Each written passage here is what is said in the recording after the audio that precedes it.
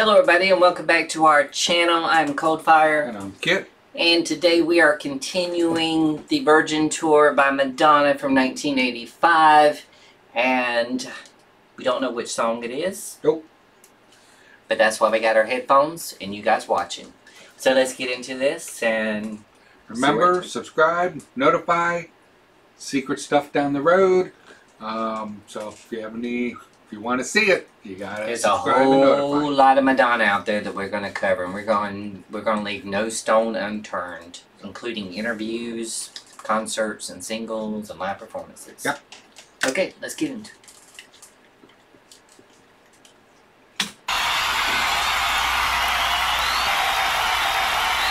Dreams come true.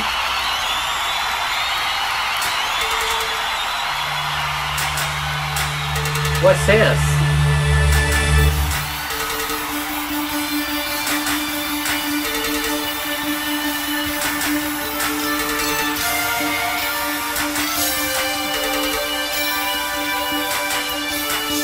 Gambler.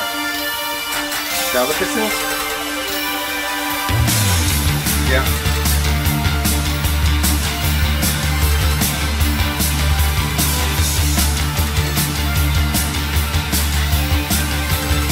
Got those fans on her.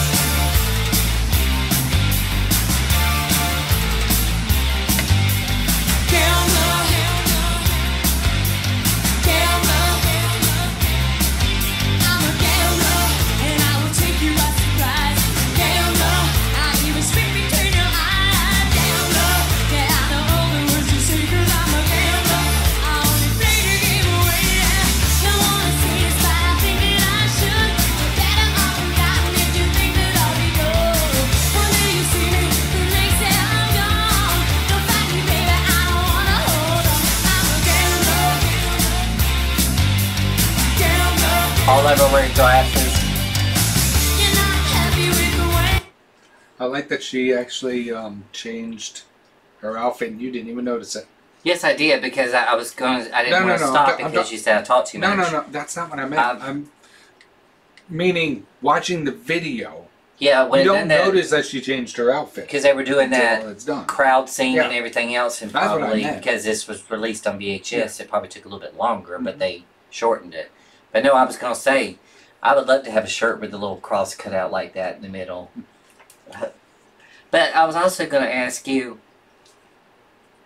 if this was the tour you see, her hair looks purple or pink. Is that the lighting? Or do you think that she added something to that? Because I know they all put on glasses too. If they did that, it's got to be a wig because there's no way she could have done that during the concert. No, it looks like the same length. It looks like she may have added some layers. It may be the spotlight. I think it's the lighting. Yeah. I think the lighting hit it. Because I know that she's got the fans on her as well. So I think it's the lighting that's making it look pink, purple, whatever. Because, you know, they were doing that in the 80s. Yep. So. You know.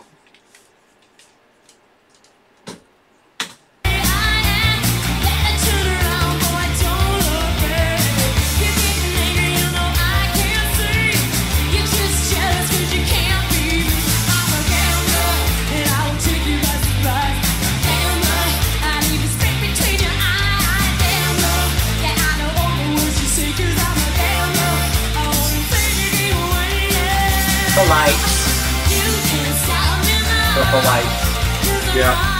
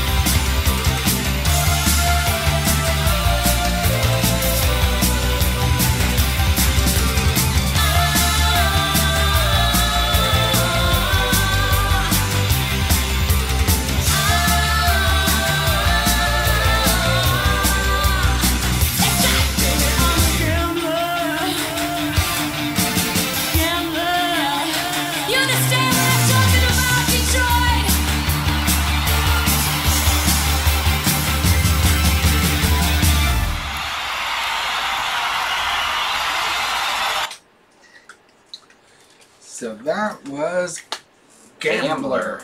That wasn't that featured on the Desperately Seeking Susan. No, No, that was that other movie you made me watch. The one that had Crazy for You in it. Where she was going after the high school. No. Vision Quest. That's it. Yeah. Didn't she sing that? I think it was a small part that was in that. She sang it live during Vision Quest. Yes. But and I love this she wasn't song. part of the. She wasn't part of the movie, was she? No, she was a bar singer. She just did that one or two scenes where she was singing. Yeah. Okay. Well, actually, Crazy for You took up the whole movie. They played it. No, I know that. Small sections. I know, but I'm just saying she did Gambler, and then she did another. It was Gambler and Crazy for You that were on that movie. Yeah, but she wasn't. But this one was only played once. Correct. But what I don't understand is this is such a great song. Mm-hmm. I think it's one of her most underrated songs. It is. Up until right now. Well, she's got a couple of songs that she used to do back during the day, and she's got songs now that she's doing that are underrated and they don't get. But they won't play on the radio if you're 50 and above because they think you're ancient. But even if she was within the age bracket to play it on the radio, there's a lot of songs that she has out there that are phenomenal, and they just don't. They wouldn't even if she was the age, they still wouldn't get the credit they deserve, just because that's. Whoever makes decisions on what to play on the radio is. I don't know. She done Popular with The Weeknd, and it went to top 10, and she did Vulgar with Sam Smith, and it went up there. No, I know, but I'm just saying there's a lot of stuff that she has done in past albums. Yes. That just don't get the recognition, and has nothing to do with their age. Is, in my opinion, people that decide to play things on the radio don't have a lick of sense. If it doesn't all sound the same, they won't play it. Yes. So I agree with that. But anyways, that was Gambler. That was part 5. I think. And we're going to let her take a little bit of break, and we're going to get back into it and subscribe, and that way, and also hit the bell down below so you notify whenever we release the next song coming up after this one. Without further ado, we do wish you love, happiness, and peace worldwide. And remember, love everyone.